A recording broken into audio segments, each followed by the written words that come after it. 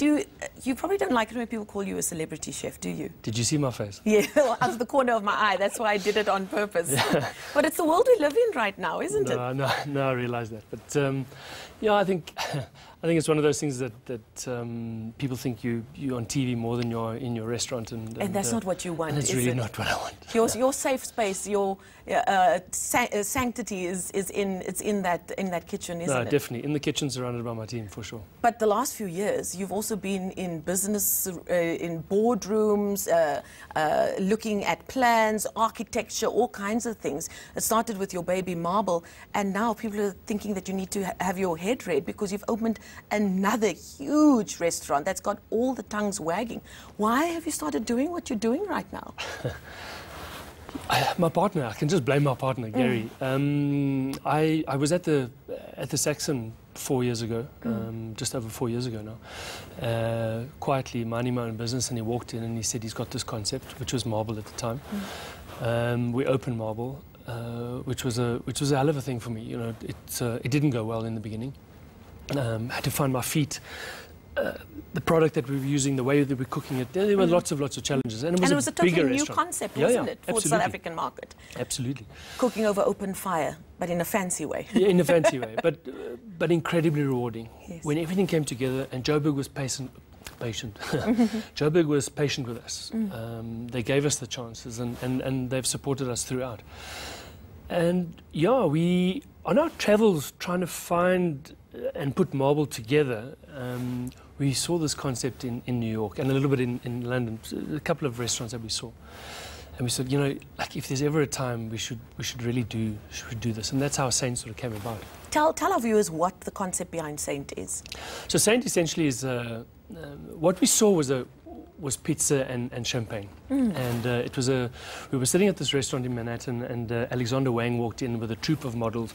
Wow. And they sat down and they were drinking champagne, eating pizzas, and it was just very, very chilled. It was not,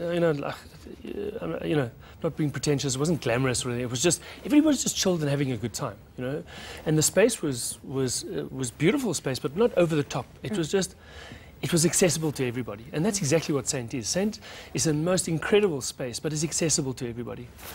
I think what we've done with Marble and with Saint is that we've given people food that they recognize in an incredibly beautiful environment.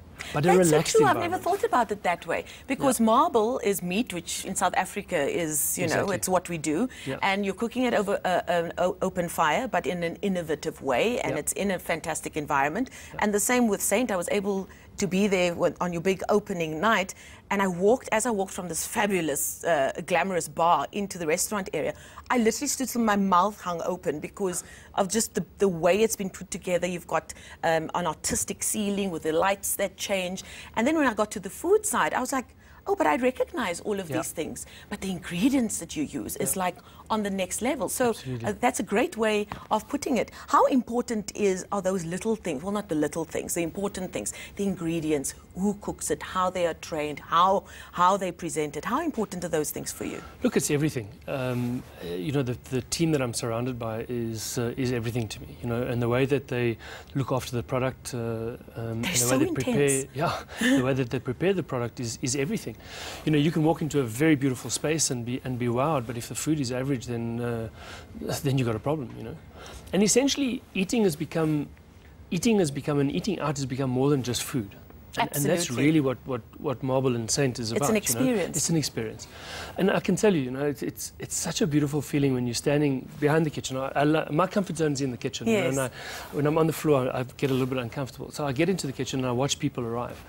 And, you know, I think the one thing that we must always understand is not everybody travels, and not everybody can travel, not everybody can see the world, you know. And like, we've just brought a little bit of the world to Joburg, and Joburg deserves it. Joburg deserves this. This is a dynamic city. This is a city with energy, and it deserves something like Saint. It's funky. We've got these incredible projections that change all the time. So it's this dining experience that is ever changing, but but very rewarding in a way as well. Now, you took the plunge leaving Cape Town, which is supposed to be sort of the foodie capital of South Africa, if not of the region, and you took the plunge before anybody really else did. That was sort of of your peers, moved up to Johannesburg, and now there's like a flood of fabulous restaurants opening, top chefs. Ruben Riffel has just opened one as well. You had a couple of chefs at your launch, and I thought that was quite cool because it seems there's a camaraderie around you that the food world really wants Joburg to succeed. Are you encouraged by that? Yeah, it has to succeed. We need more of this. You know, we want more of this, and the fact that we can do this and succeed is incredible. You know? Now, tell me about the positioning of Sandton. Why did you decide on that venue in Sandton? Well, it was offered to us. It was actually offered to us as we opened Marble. It was that long ago, 2 years ago. Oh, 2 years already. Yeah, can you believe it? And the guys were saying, okay, it's the new Village Walk development. It's called. It didn't even have a name then. And Gary, you know, Gary's got an eye. You know, entrepreneurs have an eye, and they have this gift. You know. And he just said to me, and I was very skeptical, he'll tell you. And I just said, just Gary, you know, weekends it's very quiet there. You know, what do people do there? Saturdays, Sundays, there's not much going on. And I used to live in the area, you know, so I sort of knew what was going on. But you know, the bottom line is, if there's an offering and it's good and it's an experience, people will come. If you build it, they will come. Yeah, and there's this great vibe around the old Village Walk. And the Village Walk, you know, was always a place to go to. Everybody always spoke about it. 7 years ago when I got to Joburg, it still existed. I couldn't believe it was the same place. When we went there, but you're right opposite or right near, and what I read about it is that it's got this node because you've got the Gautrain, you've got the Joburg Stock Exchange, so you've got all of that very important traffic whose eyes will light up at this new place as well. You've also spent a lot of time looking at sort of the look of the place, what your staff is wearing, the music, also very important. When I was there on launch night, it was like you were in a club, but you're eating fabulous food. But it's probably not going to be like that every night, surely. Well, we wanted to be funky. Yeah. You know? We've spent, I don't want to say we spent a lot of money, but we've invested a lot in technology. We have these projections on the roof that in the bar and in the restaurant that, as I said, ever-changing, all experiential, to add to the dining experience, you know, and add to your experience when you come.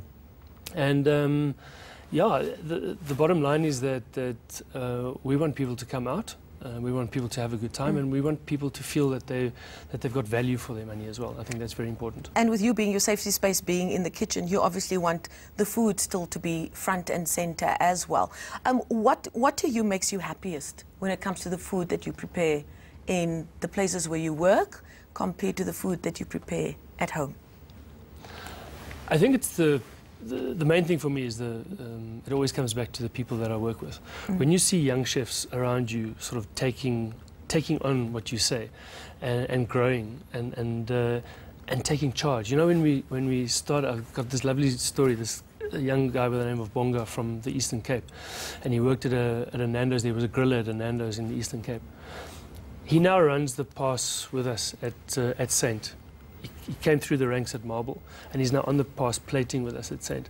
And I think those stories, you know, are the stories that keep you in the kitchen.